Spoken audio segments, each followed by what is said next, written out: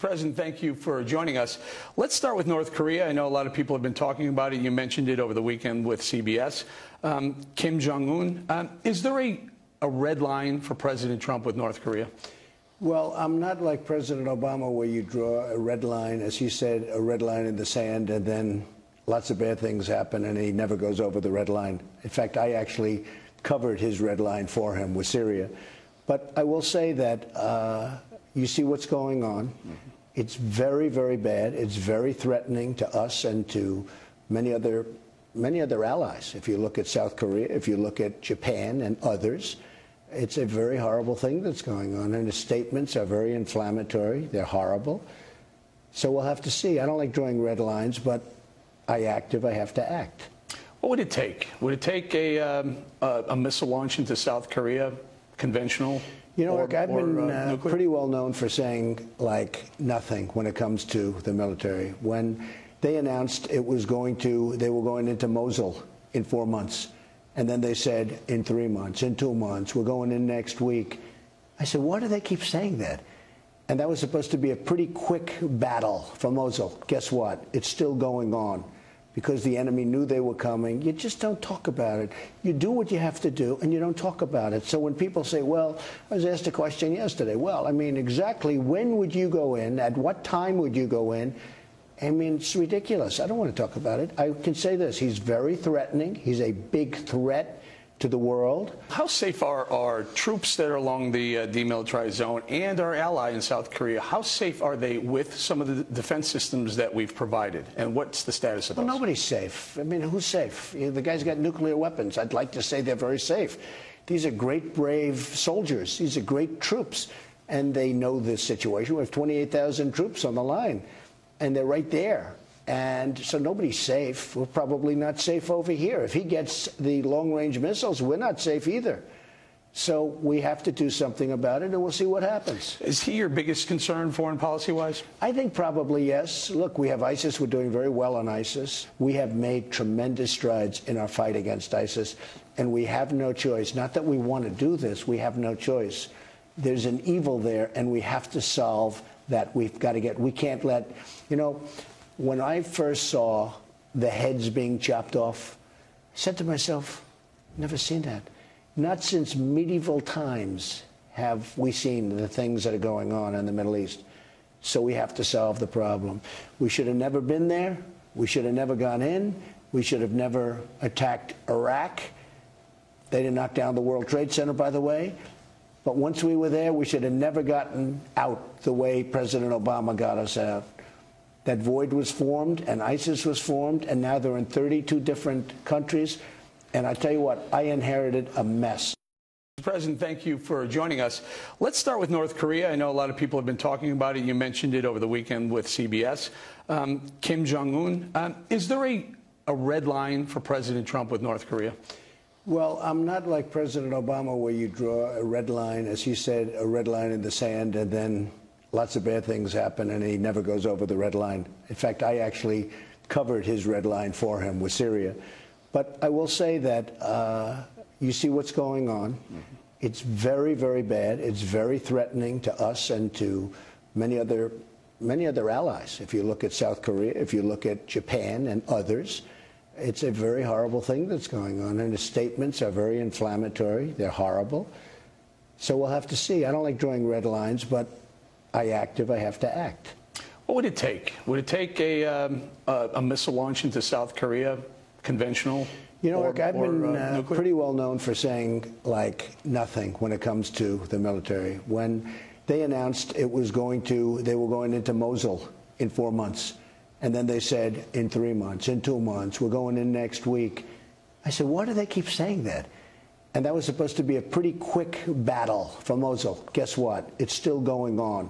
Because the enemy knew they were coming. You just don't talk about it. You do what you have to do, and you don't talk about it. So when people say, well, I was asked a question yesterday. Well, I mean, exactly when would you go in? At what time would you go in? I mean, it's ridiculous. I don't want to talk about it. I can say this. He's very threatening. He's a big threat to the world. How safe are our troops that are along the demilitarized zone and our ally in South Korea? How safe are they with some of the defense systems that we've provided? And what's the status of those? Well, nobody's safe. I mean, who's safe? The guy's got nuclear weapons. I'd like to say they're very safe. These are great, brave soldiers. These are great troops. And they know this situation. We have 28,000 troops on the line. And they're right there. And so nobody's safe. We're probably not safe over here. If he gets the long-range missiles, we're not safe either. So we have to do something about it, and we'll see what happens. Is he your biggest concern, foreign policy-wise? I think probably yes. Look, we have ISIS. We're doing very well on ISIS. We have made tremendous strides in our fight against ISIS, and we have no choice. Not that we want to do this. We have no choice. There's an evil there, and we have to solve that. We've got to get, we can't let, you know, when I first saw the heads being chopped off, I said to myself, never seen that. Not since medieval times have we seen the things that are going on in the Middle East. So we have to solve the problem. We should have never been there. We should have never gone in. We should have never attacked Iraq. They didn't knock down the World Trade Center, by the way. But once we were there, we should have never gotten out the way President Obama got us out. That void was formed, and ISIS was formed, and now they're in 32 different countries. And I tell you what, I inherited a mess. Mr. President, thank you for joining us. Let's start with North Korea. I know a lot of people have been talking about it. You mentioned it over the weekend with CBS. Kim Jong-un. Is there a red line for President Trump with North Korea? Well, I'm not like President Obama, where you draw a red line, as he said, a red line in the sand, and then lots of bad things happen, and he never goes over the red line. In fact, I actually covered his red line for him with Syria. But I will say that you see what's going on. Mm-hmm.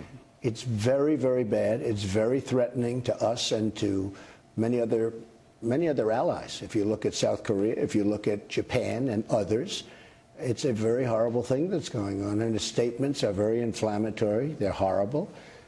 So we'll have to see. I don't like drawing red lines, but I act if I have to act. What would it take? Would it take a missile launch into South Korea, conventional? You know, look, I've been pretty well known for saying, like, nothing when it comes to the military. When they announced they were going into Mosul in 4 months, and then they said in 3 months, in 2 months, we're going in next week. I said, why do they keep saying that? And that was supposed to be a pretty quick battle for Mosul. Guess what? It's still going on. Because the enemy knew they were coming. You just don't talk about it. You do what you have to do, and you don't talk about it. So when people say, well, I was asked a question yesterday. Well, I mean, exactly when would you go in? At what time would you go in? I mean, it's ridiculous. I don't want to talk about it. I can say this. He's very threatening. He's a big threat to the world. How safe are our troops that are along the demilitarized zone and our ally in South Korea? How safe are they with some of the defense systems that we've provided? And what's the status of those? Well, nobody's safe. I mean, who's safe? The guy's got nuclear weapons. I'd like to say they're very safe. These are great, brave soldiers. These are great troops. And they know this situation. We have 28,000 troops on the line. And they're right there. And so nobody's safe. We're probably not safe over here. If he gets the long-range missiles, we're not safe either. So we have to do something about it, and we'll see what happens. Is he your biggest concern, foreign policy-wise? I think probably yes. Look, we have ISIS. We're doing very well on ISIS. We have made tremendous strides in our fight against ISIS, and we have no choice. Not that we want to do this. We have no choice. There's an evil there, and we have to solve that. We've got to get, we can't let, you know, when I first saw the heads being chopped off, I said to myself, never seen that. Not since medieval times have we seen the things that are going on in the Middle East. So we have to solve the problem. We should have never been there. We should have never gone in. We should have never attacked Iraq. They didn't knock down the World Trade Center, by the way. But once we were there, we should have never gotten out the way President Obama got us out. That void was formed, and ISIS was formed, and now they're in 32 different countries. And I tell you what, I inherited a mess. Mr. President, thank you for joining us. Let's start with North Korea. I know a lot of people have been talking about it. You mentioned it over the weekend with CBS. Kim Jong-un. Is there a red line for President Trump with North Korea? Well, I'm not like President Obama, where you draw a red line, as he said, a red line in the sand, and then lots of bad things happen, and he never goes over the red line. In fact, I actually covered his red line for him with Syria. But I will say that you see what's going on. Mm-hmm. It's very, very bad. It's very threatening to us and to many other allies. If you look at South Korea, if you look at Japan and others, it's a very horrible thing that's going on, and his statements are very inflammatory. They're horrible. So we'll have to see. I don't like drawing red lines, but I act if I have to act. What would it take? Would it take a missile launch into South Korea, conventional? You know, look, I've been pretty well known for saying, like, nothing when it comes to the military. When they announced they were going into Mosul in 4 months, and then they said in 3 months, in 2 months, we're going in next week. I said, why do they keep saying that? And that was supposed to be a pretty quick battle for Mosul. Guess what? It's still going on because the enemy knew they were coming. You just don't talk about it. You do what you have to do, and you don't talk about it. So when people say, well, I was asked a question yesterday. Well, I mean, exactly when would you go in? At what time would you go in? I mean, it's ridiculous. I don't want to talk about it. I can say this. He's very threatening. He's a big threat to the world. How safe are our troops that are along the demilitarized zone and our ally in South Korea? How safe are they with some of the defense systems that we've provided? And what's the status of those? Well, nobody's safe. I mean, who's safe? The guy's got nuclear weapons. I'd like to say they're very safe. These are great, brave soldiers. These are great troops.